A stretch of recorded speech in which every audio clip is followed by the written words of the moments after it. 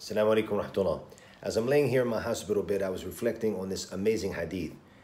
And this hadith teaches us that sometimes the greatest blessings that we have, they're right in front of us, but we don't realize them. We don't realize how great of a blessing they are until they're gone.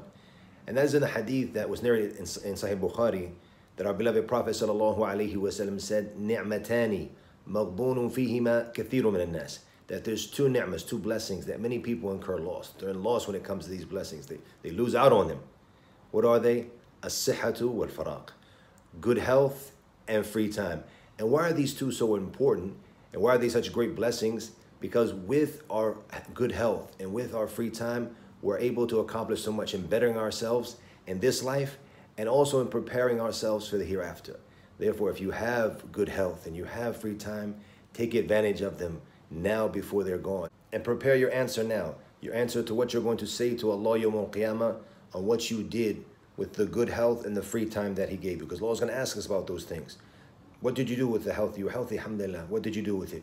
You had a lot of free time. What did you do with it? Were you bettering yourself, becoming better, to better yourself, to better this ummah and this life?